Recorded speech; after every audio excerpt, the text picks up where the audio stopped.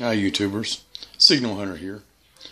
I'm sure a lot of you are familiar with this radio, the Sony ICF 7600D. I bought this off of eBay. I got quite a deal on it. But after I got the radio, I was somewhat disappointed. It's been my experience here in Germany on ebay.de that when you're dealing with Germans, they have a very high degree of integrity. So when they're selling a used product at top Zustand, which means excellent quality or excellent condition, that's exactly what you get.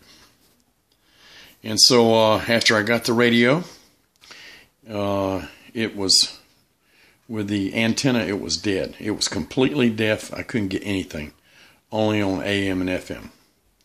And I only paid 60 euros for this radio. And then I plugged in the external antenna and the thing came to life. Operated beautifully. But here's the problem. This broken wire here runs over to the antenna. And the pivot point was bound up and by dirt and dust over the years, I guess. And they couldn't turn it, so they tried to force it, which snapped this plastic piece.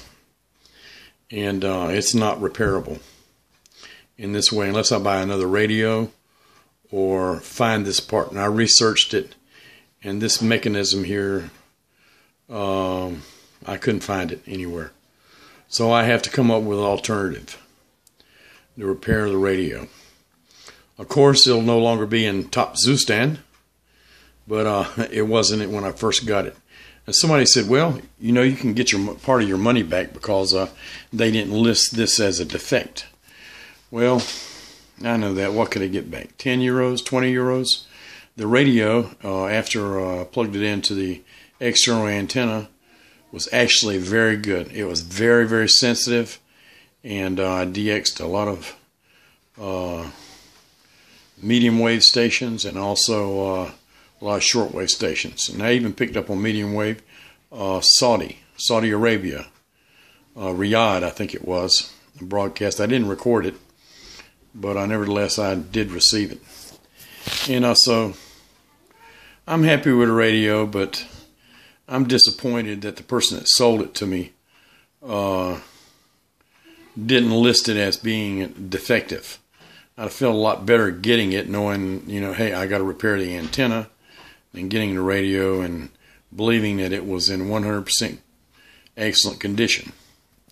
So anyway, actually looking through the radio, has virtually no scratches on it, especially on the face. Everything looks good on it, and it does work. So I'll just cut the loss and repair the antenna, which might be another problem in itself, but I've got an idea how to fix it.